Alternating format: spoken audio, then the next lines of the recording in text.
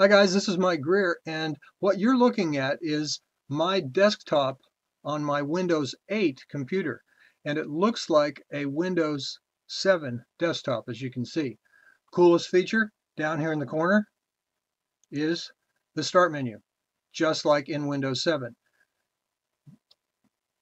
All of your familiar tools, devices and printers, control panel, and all this, your documents, your downloads, and your favorites, and all that stuff are really right there accessible. And if you notice down here in the bottom is a little goofy clicker thing, and you click on that, and up comes the charms bar, so you can go back if you wish to the Start menu and open up your Windows 8 collection of tiles.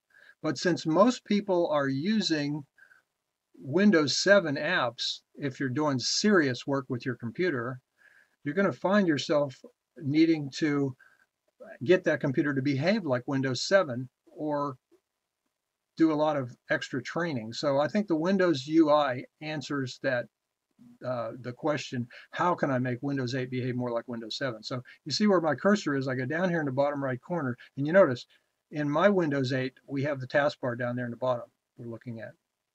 And we go clear to the corner as usual and click that, and up comes the standard desktop. So here I'm free to run all my Windows 7 applications and so forth. I also have my like I say, all of the Start menu items and the full control like I used to have, the shutdown options and all of that stuff. What's really great about this is that you're also able to control the way it behaves. As you see here, you have a lot of choices. Do you want it to open? You want your computer to open? I do. I have my computer open right on the desktop. I get involved in the Start menu. You can control how which things appear in the Start menu, how tablet view behaves, what kind of taskbar icons appear. And there's something called Enforce, which is part of RetroUI, which uses a unique technology to cause the Windows 8 apps to behave in a little better way. Rather than getting into it, I'll let you look at the tutorials yourself and investigate. But the bottom line is the Enforce settings make those Windows 8 apps behave in a little bit more familiar fashion. You can control keyboard, your hotkey settings, and that sort of thing. So this, I am not in any way associated with RetroUI. I do not get any compensation for saying get this thing. Um,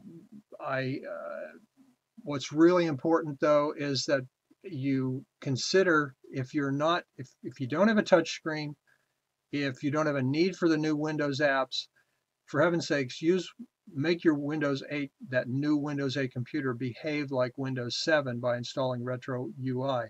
And here's some of the features you'll find in the RetroUI Pro 3.0 tutorial. I mean, it's only $4.99 for this thing, and you put it on there, and suddenly my wife doesn't want to kill me anymore because I got her a new computer that runs Windows 8 because it behaves in a familiar fashion. So I'm going to leave this up, and I'm going to let the video stop here and just say, get RetroUI and eliminate the need to train people on using Windows 8 unless you're using Windows 8 apps. If you're not using Windows 8 apps, then why should you go through weeks of training to get people to use a new kind of Windows? Just make your Windows behave like Windows 7. That's it.